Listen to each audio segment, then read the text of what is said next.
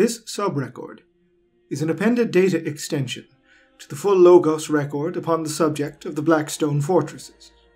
Should you wish, please use the ident tags included to navigate to said record's location within this archival stack. In the processing of one's research upon the subject of the Blackstone Fortresses, your humble servant was able to uncover an archived recording of a conversation pertaining to their possible origins. The recording had been misfiled and was scheduled for deletion from this particular librarium before my intervention, mercifully timely, saved it from the grinding wheels of Adeptus Administratum efficiencies. Its provenance is questionable, at best, presumably being what led to the misfiling in the first place. It purports to be a conversation between Lord Inquisitor Thaddeus Horst, Ordo Xenos, and a representative of the Adeptus Mechanicus, named Alagos, concerning the possible origin legends of the Blackstone Fortresses derived from ancient Eldari texts and extracted from interrogations of captured Xenos specimens. The results are interesting, to say the least, and lend somewhat further credence to the existence of some vast, impossibly ancient progenitor species, the hand of which I fear to say I have been seeing more and more as my studies into the foul Xenos races of our galaxy continue. Nevertheless, I have included the recording here in order for any acolytes examining the full record of the fortresses to draw their own conclusions. Subsequent to this extract, I shall also elucidate further upon the origins that Inquisitor Horst is referring to. Recording begins. Endeavor to tell me why I should furnish you with knowledge that has cost me the majority of my lifetime to procure, Tech Priest Alagos. The fortresses were not all destroyed, as you know, my Lord Inquisitor. Of course, fool. Do not presume to tell me that which is ingrained upon my memory. Instead, begin by telling me what you think this has to do with the recent Necron attacks. My apologies, Inquisitor Horst. It is believed by many of my order that the fortresses were created by a Xenos race for this very eventuality. If we were to regain possession of one of the fortresses and unlock its secrets, with the benefit of your researches, we believe the Xenos threat could be nullified. Do not seek to gain answers by flattery. Even my life's work could do no more than hint at the complex and arcane technology of the Talismans of Vaul. Talismans of Vaul, my lord? I have not heard this term. Of course you haven't. Few have. It is the true name of what we call the fortresses. They were created either by the Eldar, by one of their gods, or both. Surely, Eldar gods? They only exist in the legends of the Xenos, do they not? I distinctly remember your predecessors being possessed of, at the very least, rudimentary intelligence. How can you seek to fight the gods of the Necrontyr without acknowledging the fact that beings of such incredible power exist? So you do have knowledge of them? Of course. Despite your insolence and disrespect, your answer comforts me a little. I trust your memory engrams are operative. If I'm to recount this tale, you'd better make damned sure you're recording it. All the communications of the Adeptus Mechanicus are recorded, my lord. Then take heed and deliver this message to Fabricator General Vilvoy. You don't know it, of course, but it will have been he who sent you here. If you must ask a question, try and make it brief and to the point. Is that understood? Yes, Lord Inquisitor Horst. Vaul is believed to be the Eldar god of the Forge, crippled physically, but mighty in artifice and skill. He was not the apex of their pantheon, but the brother of Azurian, the Phoenix King. It is said he was equally skilled at creating both things of beauty and tools of war, and he was able to forge the souls of the departed into the things he made. In this matter, He defeated the Necrons, who were preying on his people. Do you believe he forged the fortresses for this purpose? Patience! This is brought to light in the knowledge I am about to impart. There was a time, before even the birth of humanity, when the Eldar fought hard to stop the works of the Necron gods, who they called Yggnir. One of these, the most powerful of its kind, was exterminating the Eldar. They named it the Void Dragon, Oblivion itself, a figure of wanton destruction and devastation in Eldar mythology. It had such mastery over the material realm that its warriors were practically invincible. Just one of its servants could slaughter hundreds of Eldar before falling, only to rise once more. They could channel lightning into their foes, and it is said the battlefields of that time were thick with the charred remains of those who dared oppose them. Necrons with the ability to discharge electricity have been encountered near the metallic loop. Quite so. Although bear in mind the Necrons of that time, or perhaps that allegiance, were far more powerful than those emergent over the last few years. The Eldar simply could not defeat them. But Vaul was resourceful, and no doubt necessity spurred him on to the achievement that held the Necron invasion in check. Plasma technology has proven to be effective against standard pattern Necrons. Did the Eldar know of a better way? You never cease to amaze me with your lack of insight, Tech Adept Alagos. Vilvoy, when you receive this, I advise you to employ an emissary with a remnant of imagination. We speak of gods and souls, and this one assumes the Smith God's gift to the Eldar was plasma weaponry. These events occurred eons before the Eldar had mastered such things. They fought with swords, spears, and their own twisted version of faith. And it was found wanting. So, Vaul took the souls of the departed and forged them into new bodies. He placed their essences into the chests of an army of Iron Knights, animated by the souls of the Eldar dead. He intended to fight the Necrons on their own terms. In this form, they marched to war once more. I believe the Eldar still employ necromancy in this way. Indeed, a loathsome and inexcusable practice. Nevertheless, the Iron Knights towered over their Necron foes, and the lightning blasts that would have ravaged an Eldar warrior had no deadlier effect upon them than a light breeze. They were led by wraith giants, inhabited by the souls of the greatest of the Eldar heroes, fully 3 times taller than a Necron and virtually indestructible.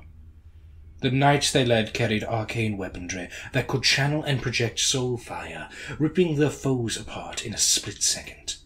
Wave upon wave of Necrons, each deadlier than the last, was sent from the tomb forges against the indefatigable warriors Vaul had created. None could defeat them.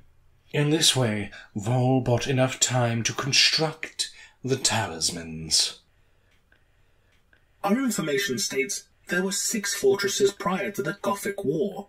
True enough, but their real potential was never realized by the Imperium, nor even by the Despoiler. The Talismans of Vaul were controlled by the spirits of those Eldar seers killed by the Necron invasion.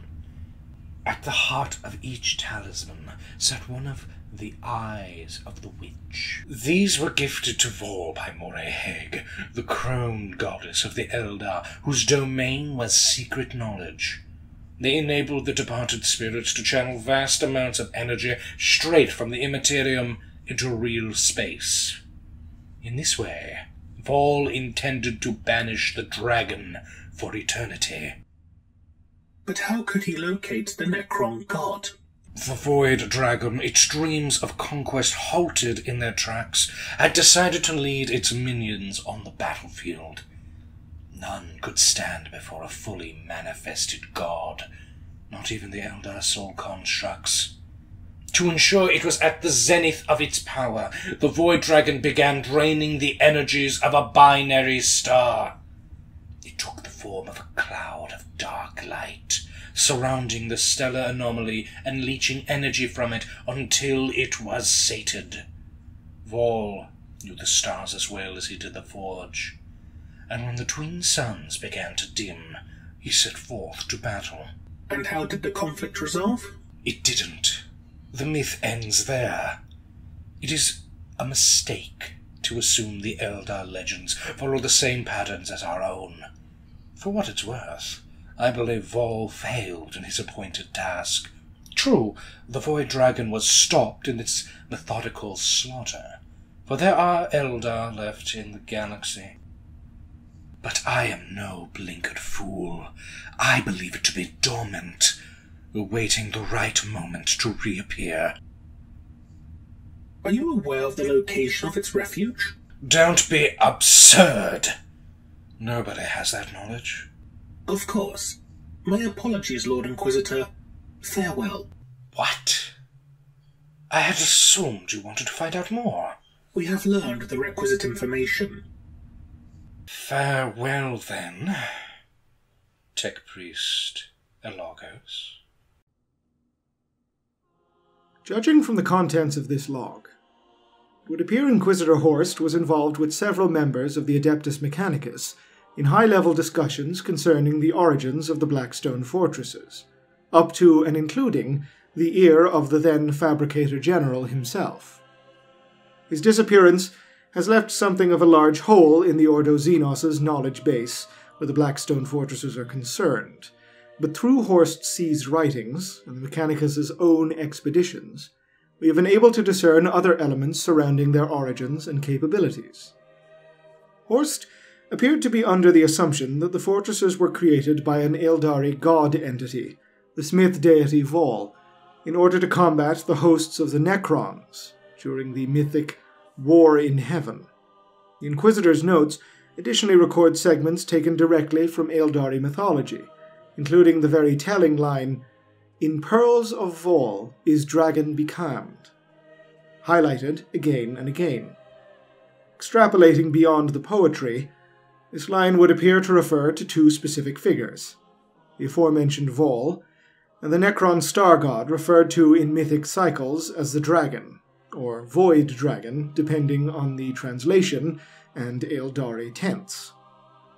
The latter entity, one of the hideous Catan that ruled over that metallic race, was known to be a wicked thing of exceptional technological skill and power, very much the antithesis of Vaul in many respects.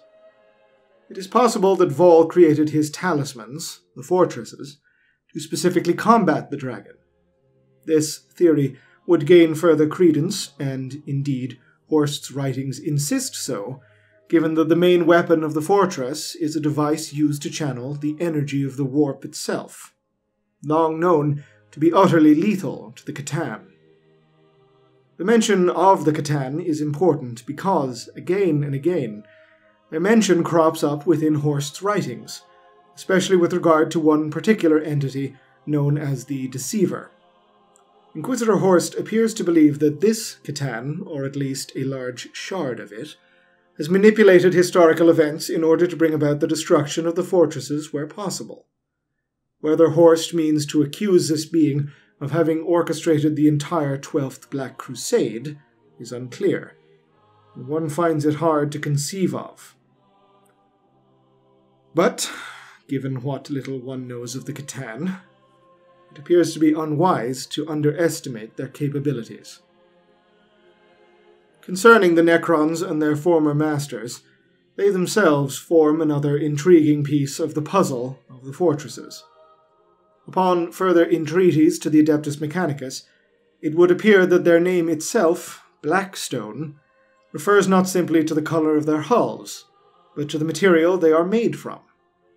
Blackstone is a substance fully known now to the Mechanicus, if only a privileged few, for its effect upon the interaction of reality and the warp. The pylons on long-lost Cadia appear to have been constructed from the same material, pylons which, for so many uncounted millennia, actively kept reality stable and the hungry tides of the warp itself at bay in the regions around the Eye of Terror. Similar pylon structures on other planets in the vicinity of the Great Eye still exist, and continue to exert a calming effect upon the immaterium in their local volumes, although one need only cast one's eyes to the skies, and observe the stain upon reality that is the Great Rift, to see the damage wrought by the loss of so many pylons with mourned Cadia.